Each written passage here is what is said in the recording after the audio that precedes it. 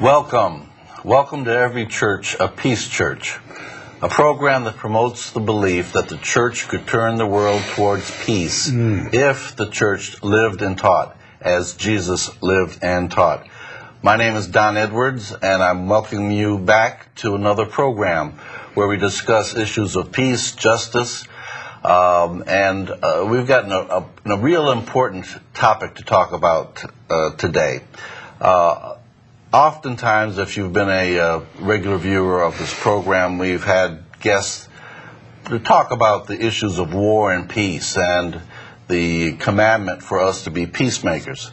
As difficult and challenging as it is sometimes to serve out that duty as a Christian, I've always felt that one of the most important and one of the most challenging responsibilities of being a Christian is serving the poor and serving the least of these. And to the extent that I have not had enough guests to talk about that part of the gospel, I apologize, and we certainly are going to make up for that today with our guests. Murphy Davis and Ed Loring, founders of the Open Door community. And I want to welcome you to Every Church, a Peace Church. Thank you, Don. Thank you so much. There's so much to, you come to this program with so much dedication and commitment to serving out the gospel and as it's commanding us to do in terms of serving the least of us. And the work that you do is acknowledged, but not acknowledged enough. So I want to, again, welcome you to Every Church, Peace Church, and allow us to know a little bit more about the Open Door community and just what you do. Both of you are retired ministers, right?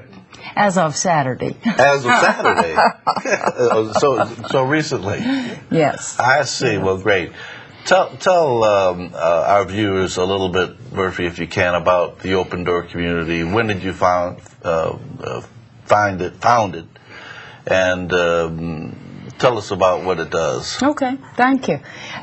We've been on Ponce de Leon Avenue, main drag in downtown Atlanta, since 1981.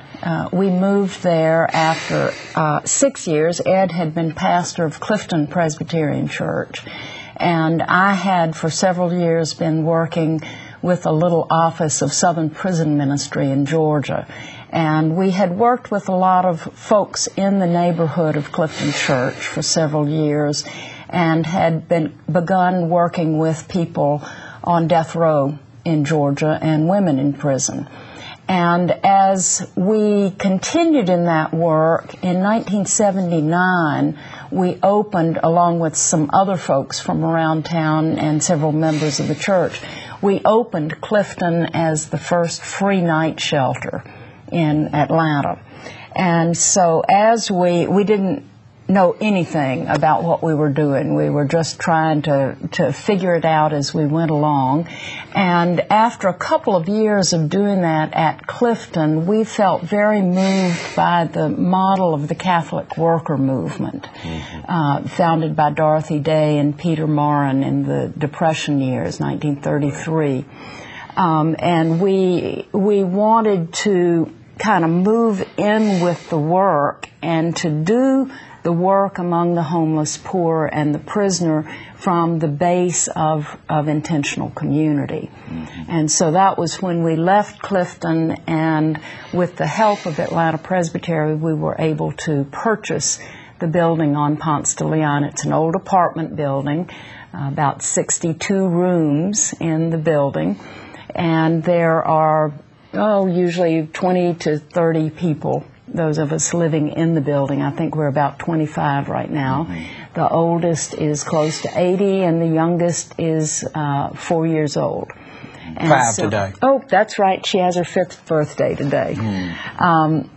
So it's a lively household. We are probably about half of us are folks who have come from the streets or from prison, and another half are folks who are either short-term volunteers or like Ed and me, people who have come there to make the life work. Right. So out of that community where black and white and brown, women and men, gay and straight, some people with PhDs and master's degrees and others who don't know how to read. So we're a community of real diversity. Some of us who have never known involuntary hunger, some who have grown up by the hardest and have known hunger on a regular basis. So out of that diversity, we struggle as a household, as a community, to cross over those huge barriers of race and class and gender that have divided us and that continue to divide us. And then out of that struggle, we serve the poor, we provide meals and a place to get mail, visits to prisons, advocacy for prisoners, just try to meet some of the direct needs of our homeless and hungry friends. And then we do political advocacy out of what we learn. When we hear the cry of the poor, we try to take that into the political arena to advocate for housing for the homeless. There's no reason for homelessness in this society. There's no reason for hunger. Those are political issues of the political will. So we advocate for hungry and homeless people, and we advocate for the abolition of the death penalty and the insane use of prisons and the racist and class-hating use of prisons and jails in our society. Ed, your husband Ed, tell us again a little bit more about the commitment. When I went there, there is a commitment that it's not just rich white folks coming in for an hour, to hand out sandwiches and then go back. Explain the nature of the commitment there in the Open Door community, and what is the vision that you see about what you're doing? Well, the nature of the commitment itself comes out of faith, and it comes out of a belief that Jesus is the Prince of Peace, and we are to follow him. It is our belief that Jesus is among the most, if not the most, radical human beings ever to live in history. There are others who mediate the truth and life of Jesus in our lives, and Dr. Martin Luther King Jr. is primary among that, as Dorothy Day Murphy has already mentioned. One of the things that we believe about the United States of America, our culture, and our political, domestic, and foreign policy is that it is about death, that it is about slavery, that consumerism is an idolatry in which ultimately the consumers are consumed by their consumerism. So one then looks and listens and reads Scripture and takes the Eucharist in ways that would lead to life, to an abundant life, to a life of liberation that would lead us out of Pharaoh's slavery. I think the way to do that, because of the American affluence and because of the fractures in American history, beginning with Native Americans and then African American slavery, the kind of oppression that has gone on with women, with immigrant populations and others, is that there has grown up in the last 350 years in the United States precious pearls of love and wisdom among the poor.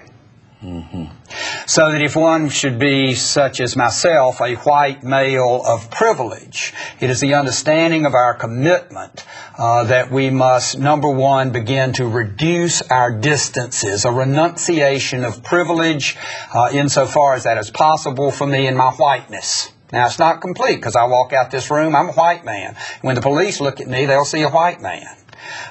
So I cannot renounce my privilege completely, but I can use my privilege in ways to reduce the distance between me and panhandlers, between me and people in prison, between me and the people who walk the streets of Atlanta crying and dying because they are abandoned and homeless. In the reduction of the distance, in a journey, a salvific journey across a wilderness land, as the Hebrews before us did, then the quest or the vision, as you asked, Dr. King calls it the beloved community, the reign of God, the kingdom of God. That kind of vision of wholeness and shalom would then be the movement of reducing the distance into the solidarity of life with the victims of history, with the poor.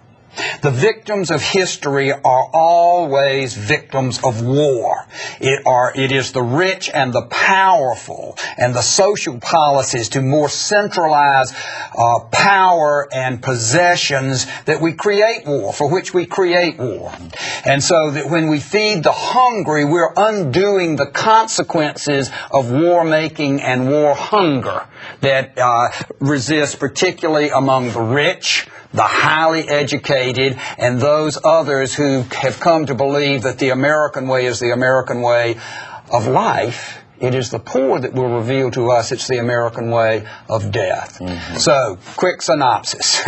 We come to this scripture, to this Jesus, to this radicality, to this call to be a radical remnant in the pursuit of an abundant life. We find that the resources in American history, because of the affluence and the oppression, resides with the poor. We take steps that are risk-taking, that are courage-demanding, that are life-demanding, and we reduce the distance from our privilege into the lives of the poor. We go into the prisons. We go out on the streets. We go into the insane asylums. We get medical care at Grady Memorial Hospital. And in those places we hear the call of God for peace and fullness that is mediated to us in the victims of this ferocious war-making culture and society in which we are dying. Yes. Well, thank you. I understand completely. And what you are modeling is really what Jesus was teaching and acting out. We try to do that. Yes. Absolutely. Yes, sir. Why is that not extended on to the greater church? Why are not all churches speaking and acting as you have spoken and acted, and as Jesus has spoken and acted? What is keeping the Christian church, in large part, from following the model of Jesus, the model of King, the model of the open door community? What's keeping that? What's keeping that the distance? I think there are fundamentally two things. One thing that has happened since the founding of the United States, even in colonial America, is there's been a deep confusion between the will of God and the walk of Jesus and the American nation. So that to be a good citizen was to be a good Christian. Whereas, in fact, the New Testament and Jesus' life in the early church was born in resistance to Caesar and in resistance to the empire. And we have confused God and country. So one of the abominations that happens in this country is that you go into a Christian church and there's an American flag. Jesus Christ died so there would be no nationalism. There would be no boundaries. And we have church after church after church that teaches its children to pray the pledge of the allegiance to the flag. To go to Iraq and in the name of Jesus kill Iraqis. Go to war. Jesus Christ was a peacemaker. And we have been befuddled. We have been confused. We have been miseducated. We have been threatened. We have been put in prison to make the object of adoration, the object of security, not the cross of the risen, crucified Messiah, but the nation.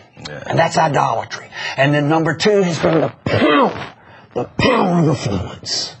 Every person in their human flesh wants comfort. That is an issue we must all deal with. The origin of slavery in the human community was, I don't want to bend over, I want somebody else to bend over for me. I don't want to clean the toilets, I want somebody else to clean the toilets for me.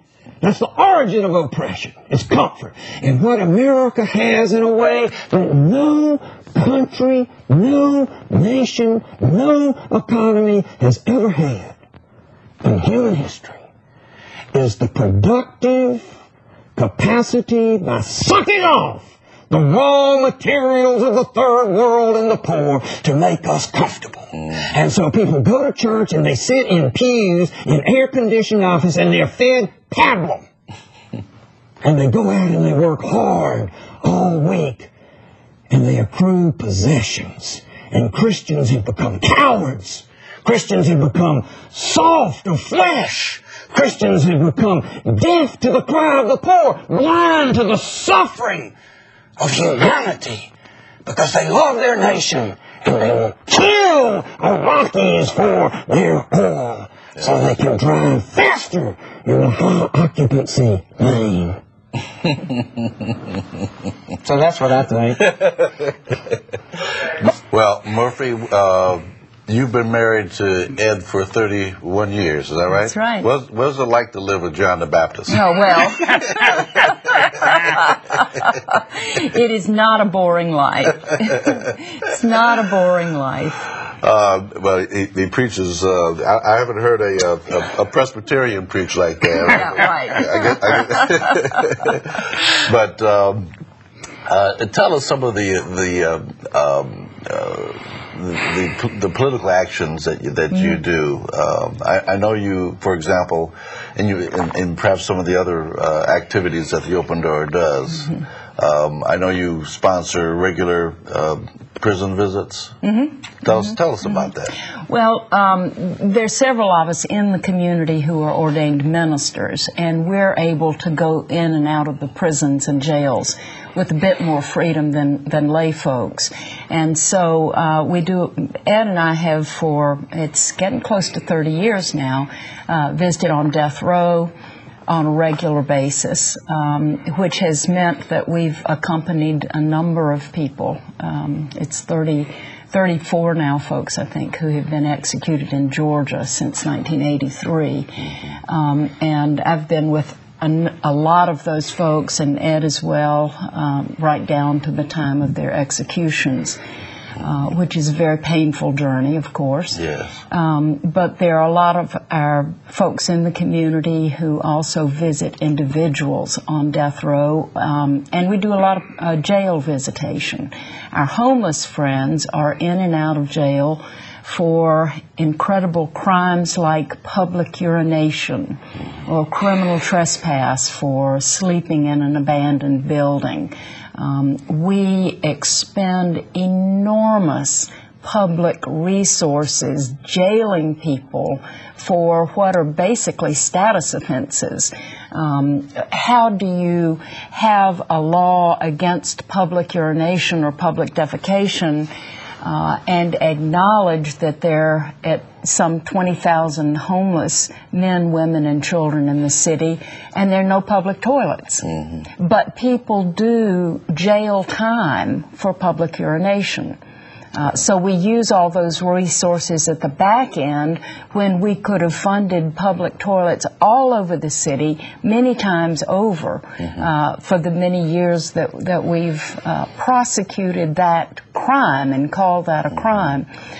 So out of our visitation with individuals and getting to know their lives and what it is that has brought them to jail or prison, that's how much of our advocacy grows, because you come to see that our society's hatred for the poor is best shown in the way that we use our prisons and jails. Yeah. Prisons and jails are for poor people, and primarily they are for poor people of color, which in Georgia means African American. And there's no time nationally or in the state where the prison system is not some 70% black. Let me change gears a little bit, Murphy and Ed, if you permit me. Murphy, you've undergone some difficult times in terms of your personal health, and I thought it might be good for some of our listeners who are also undergoing some very significant health challenges. You stare death in the face. Can you tell us about that experience? Sure. Well, like growing numbers of people in our society, I'm a cancer survivor. I was struck, I've been through cancer 3 times now, and I was told in 1995 that I had 6 to 18 months. So I consider the last 11 years, almost 11 years, just to be a wonderful, wonderful gift. Yes. I was diagnosed in March of 95 with Burkitt's lymphoma, which is a cancer that is particular to boys and young men in the low-lying tropical areas of East Africa. Now, there we are. Nobody's really explained that.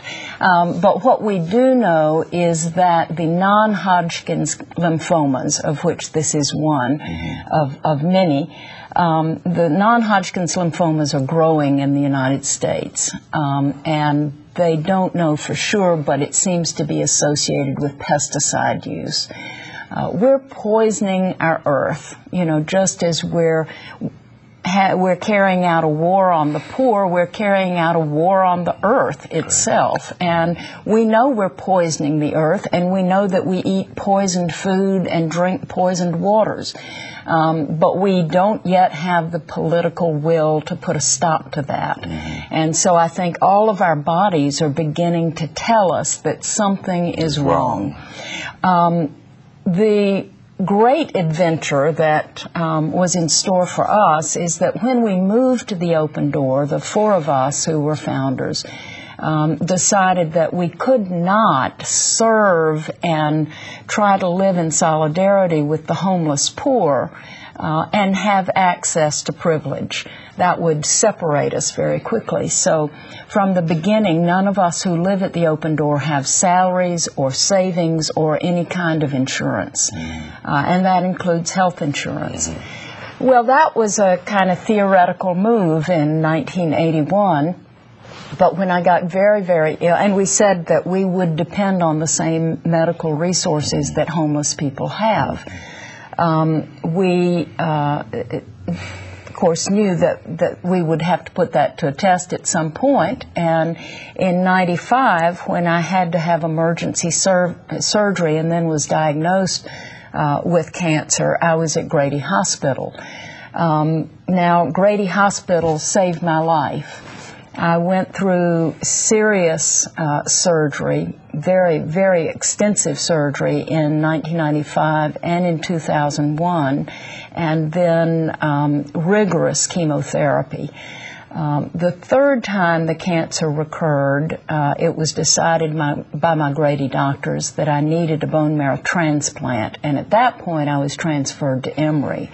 So I have, for the last year and a half, been at Emory because Grady does not have a bone marrow transplant unit.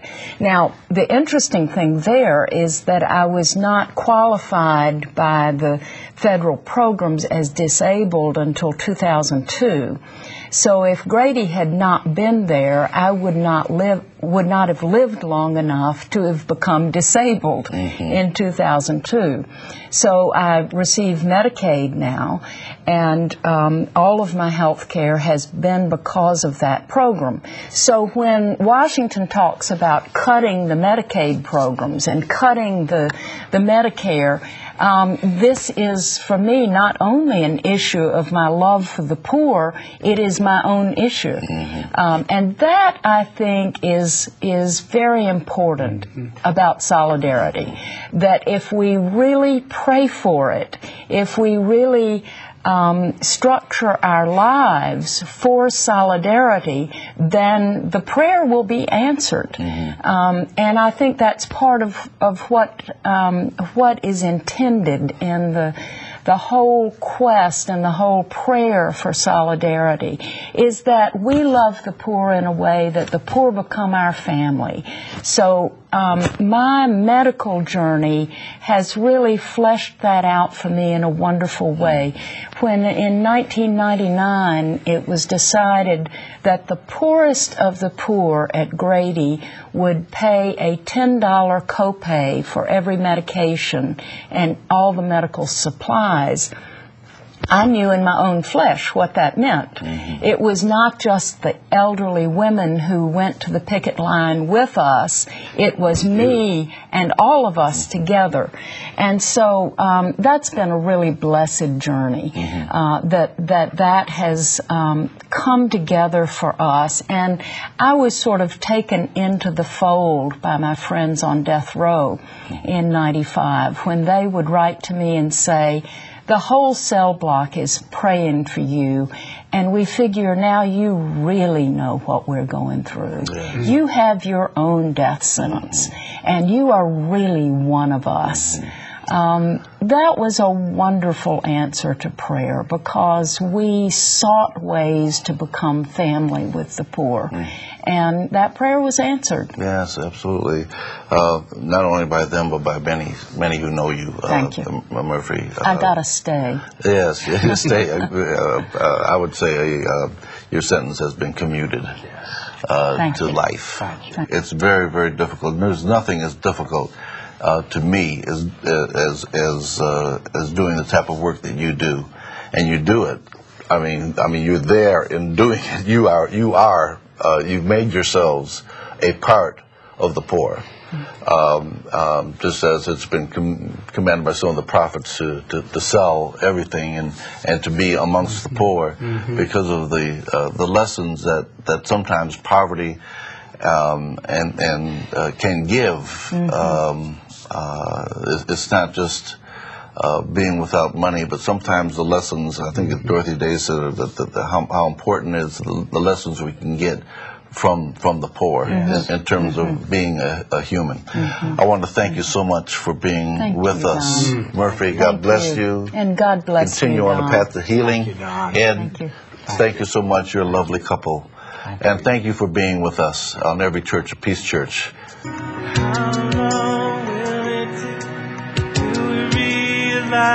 made a big mistake. If we turned our back on us, how long